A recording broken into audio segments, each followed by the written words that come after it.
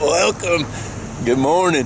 For those of y'all who are fans of Jay, our mechanic, y'all going in for a treat today. Today's service day. Y'all stay tuned. So Jay did our undercarriage on Derek's 830 last week, and so I asked him, my lens is fogging up. Dang it to heck. Y'all just gonna have to deal with it.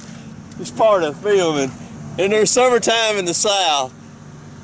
I asked Jay how the undercarriage was on the 830 last week. And he just says, oh. So tell YouTube world how bad the undercarriage was, Jay. It was tough. It was tough. Yeah. That thing's a beast, ain't it? Yeah. Dang it, boy. You ought to see, well, I'm sure you have, because you worked on some big stuff over the years. That undercarriage on that 700 Volvo out there, man, that thing is a monster. I mean, the dead-gum rails and all, but it took you all week to do that thing too, didn't it? What, 4 solid days? No, I didn't have 4 solid in it, Dad. Okay, close. 34 and a half hours. What was the worst part about it? Was it just because it was big, or just tightening all them bolts on the track pads? I bet that took a while. You burned some air compressor gas, didn't you? Oh yeah. That, not only that, now cutting all the pads off. Oh yeah. Did you cut the nut heads off of them and pull them off, or did you take the bolt heads and nuts? No, cut the top and all that, you're burning the paint. That's right. Well, you have to use a gouging tip. You have to be really careful. There ain't many people that can do that. I've done some on a bulldozer one time. God, this lens is screwed up. So Jay's working on the 635, servicing it up. He just cleaned it up, and he's about to dirty it up again right there. That was a good save, man. We had this front end, the cradle on it, rebuilt during Fixin' Fest. And y'all see that chunk of wood over there? Right there? That chunk of wood went up in there. You see that line hanging down right there? That's a grease line. It broke that line off, that fitting off, where you grease that front end, so it got some slack in that thing. And we didn't really know exactly what was going on with it, so Jay opened, we parked this thing. We hadn't been running it, this 635. And the way they got it fixed up, they got it fixed where you can shim it. See all those shims right there to tighten it up. So when it broke that fitting off, couldn't grease it, we didn't realize it. And it got some slack in it, so Jay's pulled some shims out of it and fixing to put it back on where to tighten that front end up, keep it from trying to move there. So he's gonna do that.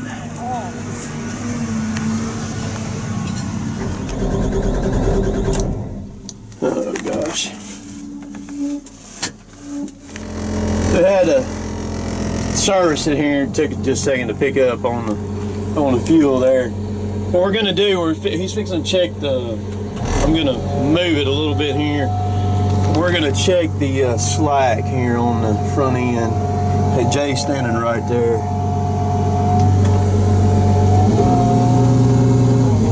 He's got one shim out.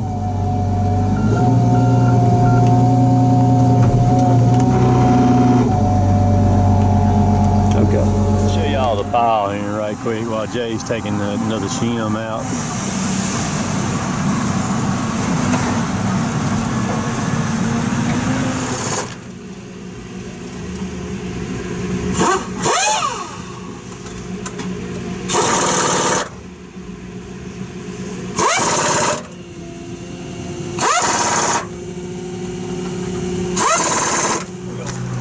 Try it again here.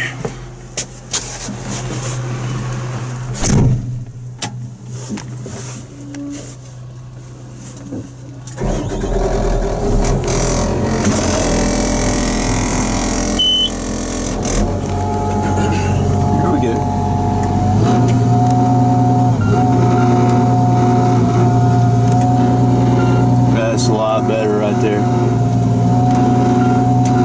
Alright, we got it now. Got it. Take 4 out of it. Yeah, 1.68. That's a millimeter. Yeah, there we go. 65 thousandths. It's a little over Yep. 1/16 of an inch then. Yep. Very good. This is what caused the problem right here, that fitting right there. Yep. Screws in got broke off. It's easy for that to happen too right there. 5 of them. 5 of them, okay.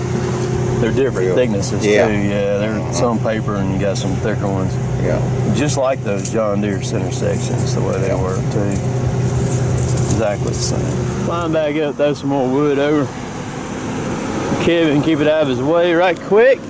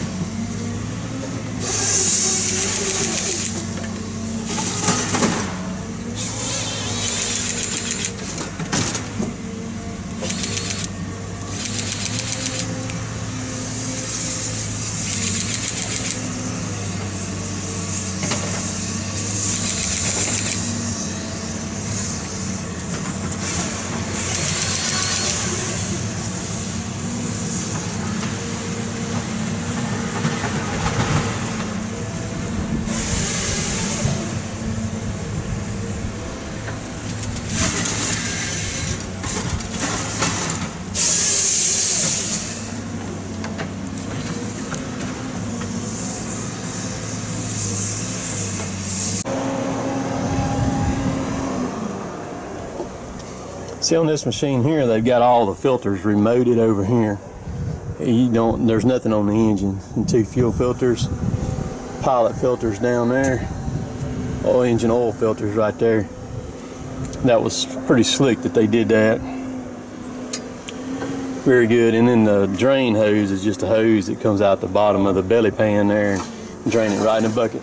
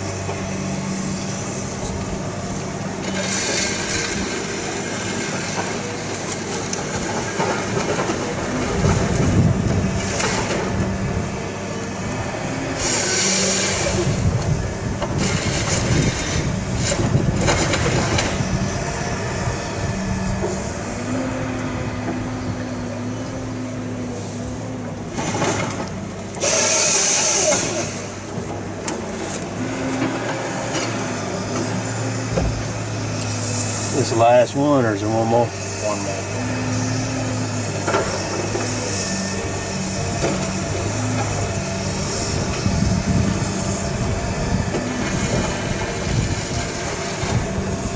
How much you gonna wind up cutting in here? 70 acres. Yep. We had the truck, so it wouldn't last a couple of weeks is all. Some rough trees, man. They got limbs all the way to the, within about 20 feet of the butt of them.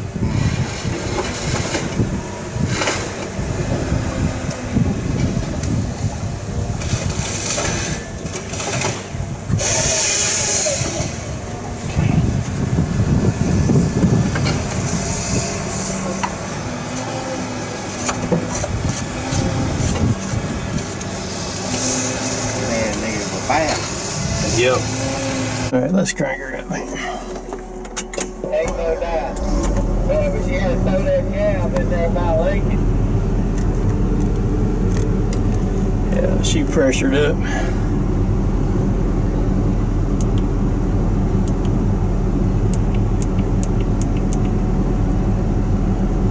We usually run 300 to 400 hours. I set it at 250 so it'll start going off on me. So I kind of know that we need to start gathering up the stuff to do it with, and we change it between 300 and 400.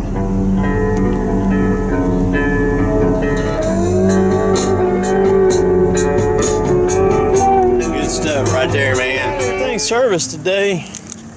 I showed what I could. I couldn't show everything because I had to load trucks and things like that. Let me get some water. We're quitting time now. Head to the house. I don't know what I'm gonna get into this afternoon. I'm gonna probably get on my bike and ride. I like to ride when it's really hot like it is right now. Make you sweat a lot, you know. It's all good. All good. Well, Hunter cut the yard today. Man, look at that thing. Looks good. Real good. See the oak tree right there? Looks good too. And I'm gonna take those lower limbs off of it. I'll do it later on this fall though. I'm gonna feed the dogs right quick, get them fed and watered, and I'm gonna go up here and swap, put on my bike riding gear, and I'm gonna hit the road this afternoon real quick. So what I'm gonna do, the dog's taken care of, about to get my bike ready right quick. I'm gonna let y'all watch me do that. What I've done is today I have drank over 100 ounces of water.